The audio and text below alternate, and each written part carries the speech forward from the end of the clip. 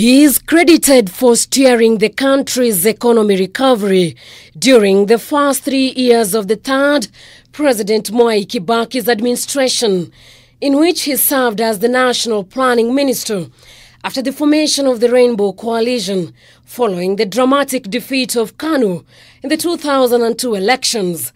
Professor Anyang Nyong'o, a political scientist who served as the first senator of Kisumu County, retreated to his home to serve as the second governor of a county, a role he felt would give him an opportunity to implement devolution, which he had championed throughout his political life.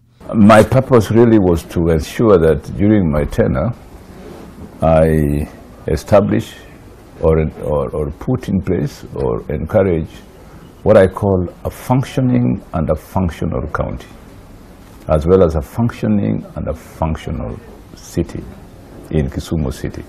Having later served as a Minister for Medical Services during Kibaki's Rainbow Coalition government, Nyong'o believes proper planning and focus on health sector, as well as management of the urban population, would help transform lives and enable Kisumu residents benefits from the fruits of devolution. Said we want a community health workers because they do very important jobs and give them more money. The ECD teachers, the teachers who have developed our kids from very young age as a foundation for education, I more than tripled their salaries because I believe that you must begin by supporting the people who are lowest in the rank so that they can pull up society. And finally, in terms of my 10-point program, I was very emphatic about food production, very emphatic about finishing some of the projects in the city of Kisumu, ensuring that access roads in the villages so that when somebody dies, you don't have to carry them on your head to take somebody's home. Environment, which is very important. There's no way you're going to come from Kisumu and ensure that the environment is healthy in a village in West KANU. Health, which is very important, as I said. Health is extremely important because community health workers are in the village. So we must give that as a function to the village councils. For a man who could be in the lecture halls teaching political science, the former University of Nairobi Don cuts the image of a lonely professor in a rural economy bearing the burden of high expectations of a highly demanding population with high expectations. When we came in, we estimated that our funding was about 3.5 billion shillings. I set up a pending bills committee to verify it. They verified it, reduced it 2.8. I wasn't satisfied. So I brought in the National Audit Office and Treasury to come in and audit our pending bills. When they audited them, they came to about 1.8 billion shillings we had to pay. We are still paying those pending bills up to now, and they are a huge, huge burden. The challenge really is how to get more time to do what we need to do. That is why we have a motto in this county called Teach Tire.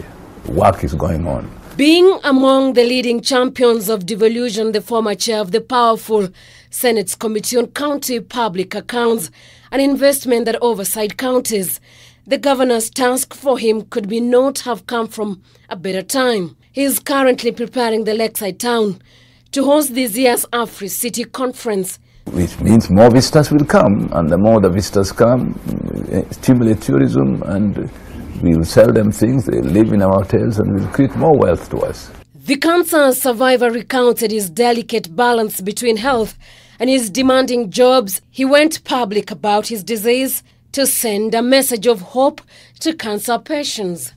Was that cancer is not a death sentence. Cancer can be treated and is treatable once discovered early.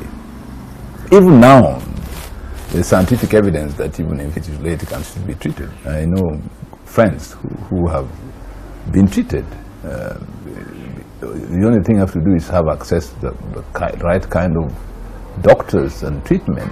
And that's why I strongly believe in universal health care, because this is one of the ways by which you can build the wealth. The one-time ODM Secretary General, who is remembered for having also been nominated to Parliament by the then Social Democratic Party leader after losing his parliamentary seat in 1997, faulted Justice Weldon Koril's orders that governors with presidential ambitions should resign 6 months to the general election, and that of Justice Mumbi Ngugi of barring governors charged with graft from accessing the offices. I think natural justice says that you are innocent until proven guilty. If you are innocent, then why are you being barred from running the office? I mean, what you do is run the office, yes, but please answer to the law.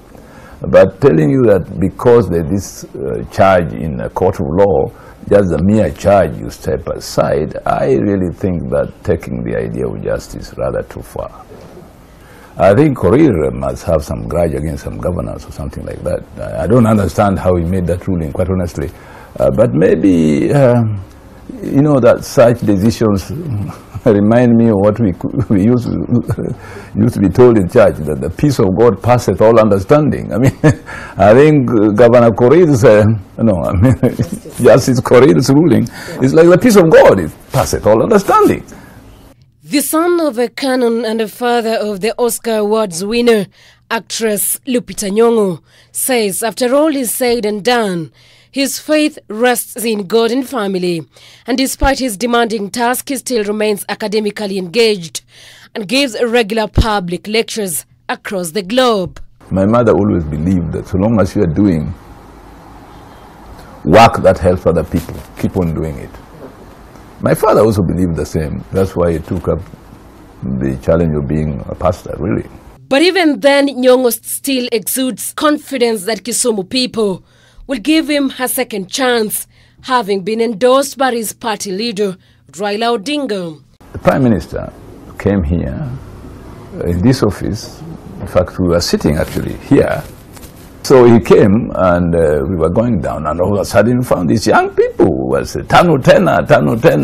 And they said, is it Tano Tena? And of course, he went. I mean, really. What would he have done in those circumstances? I mean, really. For Governor's Scorecard, I am Angela Cheror.